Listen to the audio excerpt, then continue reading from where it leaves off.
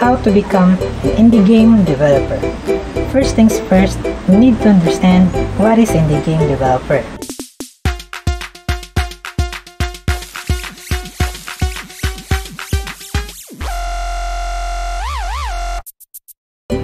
When we say indie, it is an informal term for the word independent.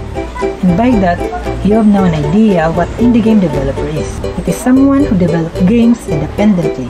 In other words, indie game developer has a freedom to create or to craft a game without any supervision or directional influence by a third party such as a publisher.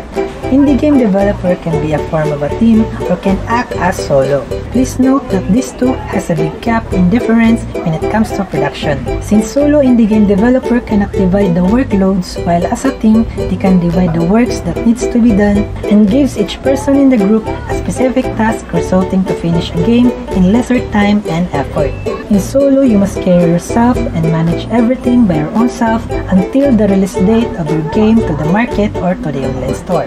In that case, you must handle all the works, starting from constructing game design, making graphic arts, composing soundtracks, creating sound effects, scripting code, and up to marketing the game by your own self.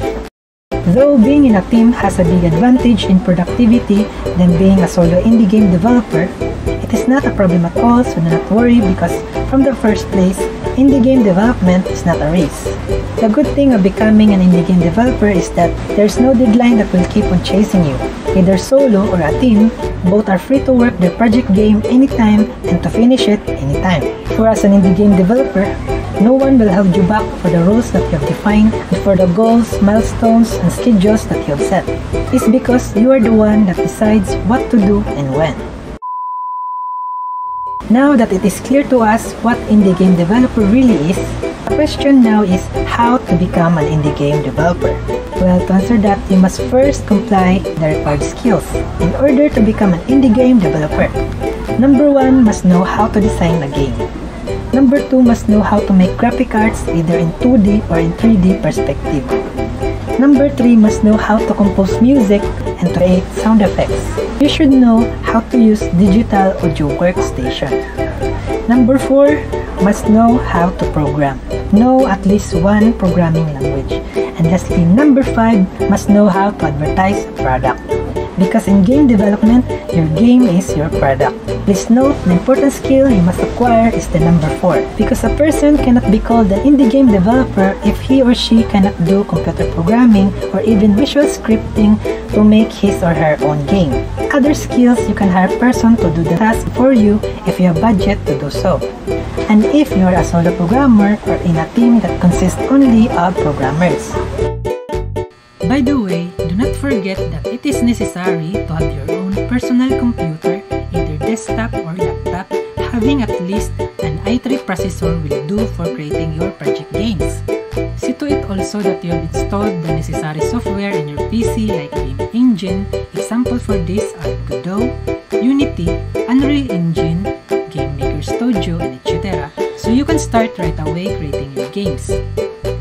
While for creating 2D graphics, you can install LibreSprite, Sprite, Photoshop, and etc.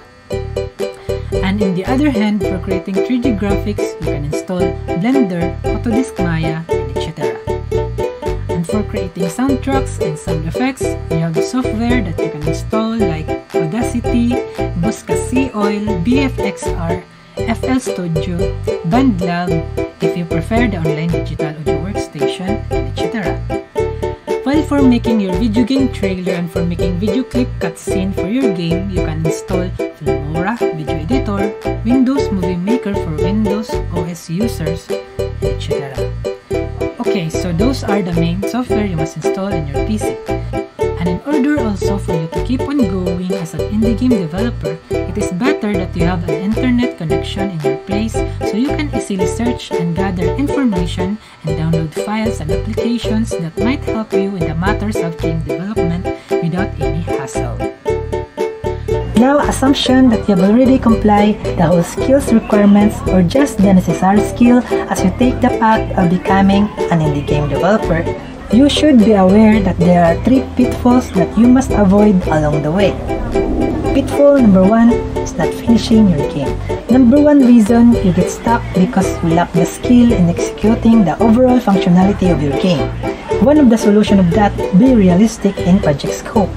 Don't just be good at planning only, but also in executing the plan and the idea.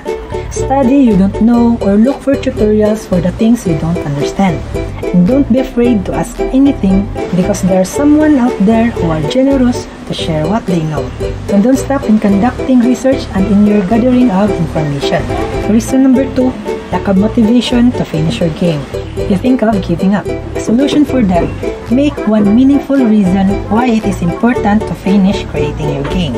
Remember why you start creating your game and visualizing the significance of your game when it's actually being published. And learn from the story of other indie game developers, from their mistakes, methods, and from where they get their inspirations. Reason number 3. You rush to make your next project game without finishing the first one. Solution? Be focused and be determined to finish your current game before diving into the next project game. Do not also try to create multiple games at the same time if you cannot manage to finish them all. Alright? Alright. Reason number 4. Inevitable occurring of death or critical illness.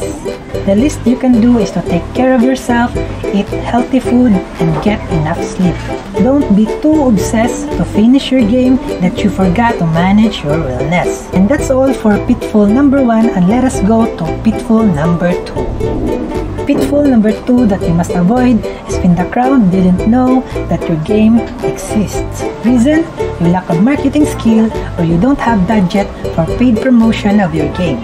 Solution for that? Build your social media platform like Facebook account and YouTube account and set up your email address. Social media platforms helps you build your audience while your email address is where your audience also can reach you out. Another solution, get some advice from an entrepreneur or learn from an already successful indie game developer. You can also take this advice. From the beginning of your indie game development journey, it is better to build your audience early as possible. It is a plus to create devlogs, so try documenting your development. Don't be shy to show your small progress. Mind you that everyone starts from a single step.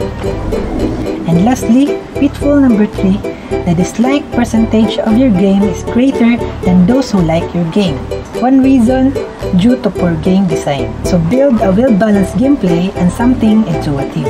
Reason number 2 is you neglect to consider your target audience in the making of your game. Solution for that, conduct playtesting and get feedback for those who playtest your game. Then start the tuning phase and after that, the polishing phase. Just to make sure your game is well polished before the actual release of your game to the market. Now, if you avoid these 3 pitfalls, surely you will get 100% success rate to your career as an indie game developer. Wish you well in this path you are going to take.